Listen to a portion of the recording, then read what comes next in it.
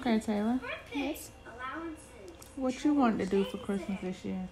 Today, so my mom said we were going shopping. Mm-hmm. And I'm going to help other people for this Christmas. I'm going to get them some new toys from my school. It's like they're going to have like this box. It's called Toys for Tots. That's how we're going to give like some toys.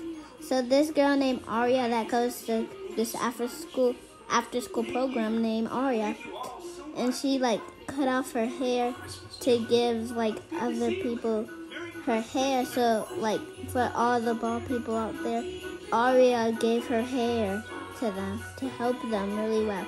So that's what I want to do for this Christmas this year. But not give your hair, you're going to give toys, right? Yeah.